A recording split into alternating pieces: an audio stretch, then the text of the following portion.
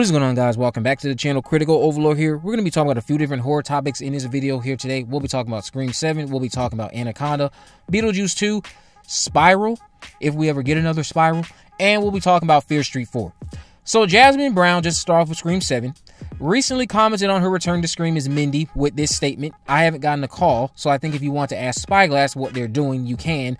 That was her comment to Entertainment Tonight when they asked her about returning to the future of the franchise. And with a statement like "I haven't gotten a call," that basically is confirming she has no deal in place to return as Mindy as of now. We know James Vanderbilt and reportedly Guy Busick are still penning the screenplay. She wasn't the only star who gave a comment, though, because Melissa Barrera reflected on her time with Scream recently when Deadline caught up with her at Sundance. Now, I'm not going to say this is her addressing how Spyglass fired her, because it really isn't in my eyes. But she said, "I'm just so grateful for what I got to infuse in the franchise, and that's something I'll be proud of forever." She also referenced how the firing was like an awakening moment, but like, do you still see how the cast never are too direct with it, or they spin it into something overly positive? Spyglass definitely had some terms and conditions behind their exits, is all I'm getting at. As you often should expect when it comes to these studios and the reputation they want to uphold in the public, and how they will go out of their way to also make sure that the talent they work with will do the same thing. Radio Silence and Project X also partnered with MRC recently. That was some bombshell news this past week. So that sparked hope of them buying the Scream rights from Spyglass. I don't think that will happen, but stranger things have occurred. I'm just excited that Radio Silence is able to move away from Scream if that's what's in their hearts, and get back to producing original pieces. I think the report also detailed them dropping maybe 2 or 3 movies a year with this partnership, like original horror films, so I cannot wait to see what comes of this partnership for them. But that's all I have for Scream 7 in this video. We're going to be touching on Anaconda now. So the new Anaconda is seemingly taking a new nightmare approach, according to Jeff Sneider, who revealed this on the Hot Mic podcast recently. He stated that the new Anaconda will feature known actors playing heightened versions of themselves, starring in a new Anaconda movie when things take a turn for the real.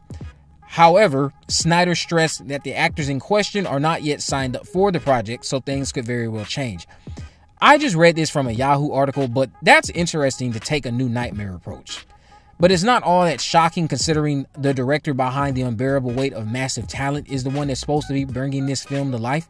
I think Snyder also mentioned this individual being the one responsible for the screenplay, so I can't wait to see what comes of that. Anything will be better than the slew of sci-fi films that were coming out being added to this franchise during the late 2000s and the mid to early 2010s. I think at one point we got Anaconda versus Super Gator. Like, the IP was just down bad. So a new nightmare approach, while not what I'd prefer, is also much better than what it's been doing.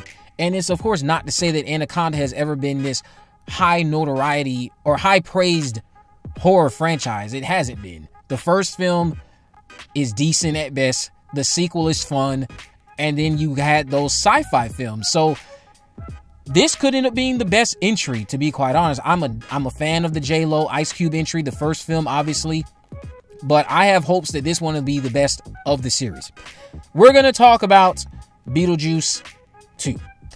Monica Bellucci, we know, will be starring as Beetlejuice's wife during the upcoming sequel that is set to release in September.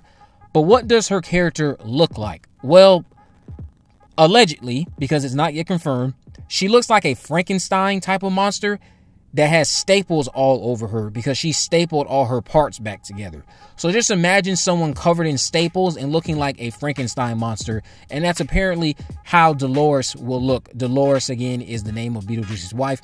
Also, Delia Dietz is rumored to now be running an art gallery, which is not surprising at all. But this gallery is also rumored to contain a giant picture of her hanging on the wall, and she has all these different performances that take place inside of it. So Delia has allegedly made it to the top in comparison to where we see her during the original Beetlejuice. I just primarily want to share with you guys how Beetlejuice's wife is rumored to be looking. She has a lot of staples because she stapled herself back together, apparently, and is reminiscent of a Frankenstein type of monster. So we're going to talk about Spiral 2. A Saw producer back in December offered this small update on Spiral 2 when speaking with SFX magazine. He said maybe one day we'll come back to doing a sequel to Spiral. Chris Rock would love to do one, but our focus because of the success and the response to Saw X is Saw 11, as it should be. Now look, I wouldn't be against catching up with Zeke and Will, but right now I'm just glad that Saw X revived the series better than Spiral or Jigsaw tried to do. I'm locked in on what's happening with Cecilia, what's going on with John and Amanda. And I would say Cecilia, of course, when you think about Zeke and Will from Spiral, Cecilia is far more compelling than those two from Spiral. So if we ever revisit Spiral, I'm good. But if we never revisit it, I'm also content, because Saw X was so impressive. I don't think it's really necessary to ever revisit or touch on Spiral again. I get, like myself, there are fans of that entry. It wouldn't be a problem to see the story continue. But if it doesn't, I'm not going to lose any sleep. The last thing we're going to talk about here is Fear Street 4. So Fear Street 4 is officially confirmed, and unlike the first 3 movies we got, which weren't really based on a specific book, Fear Street 4 is seemingly going to be based on R.L. Stine's Prom Queen novel, and the synopsis says it's on a spring night, soft moonlight, 5 beautiful prom queen candidates, dancing couples at the shady side high prom. These should be the ingredients for romance, but stir in one brutal murder, then another, and the recipe quickly turns to horror. Lizzie McVeigh realizes that someone is murdering the 5 prom queen candidates one by one, and that she may be the next on the list. Can she stop the murderer before the dance is over for good? Now, R.L. Stine confirmed this on Netflix a few days after What's on Netflix reported it, after they got the information from the Directors Guild of Canada, which is where Fear Street 4 will be shooting. It's in pre-production, but yeah, it's based on the Prom Queen novel. If you're a Fear Street fan and you're familiar with that novel, because I know a lot of people were really excited when I put out that tweet letting them know that that's what the 4th Fear Street movie would be based on. It's nice to see that it's based on a specific book this time. I haven't read that book. I'm familiar with the Fear Street books, but my R.L. Stine material when I was younger were the Goosebumps novels. I probably will check this out because I've been meaning to catch up on some Fear Street books anyway to get familiar with it. But you guys can let me know, are you excited about what they're doing with Fear Street 4? Why or why not? Are you a fan of the Prom Queen novel? If you grew up reading that, let me know what you think about it and what you think about this being turned into a movie. If you haven't already, of course, make sure you subscribe, turn on post notifications so that you never miss a video. In the description, I will have links to all my social media accounts. I am on Facebook, Twitter, and Instagram. You can message me there, of course, to let me know if there are any movies, news, or reviews you'd like me to cover in the future. And with all that in mind, guys, I will see you in the next video.